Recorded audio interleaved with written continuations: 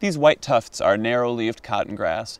It's a widely distributed, hardy sedge that grows in fens, wet meadows, and along stream banks. It's common and widespread from low to high elevations. Its family is Cyperaceae, and its scientific name is Eriophorrm angustifolium.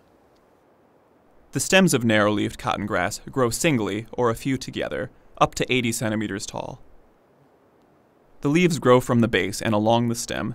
They're flat below the middle and channeled toward the tip, 2 to 6 millimeters wide. The flowers are drooping spikelets with 2 or more leafy, involucral bracts longer than the inflorescence.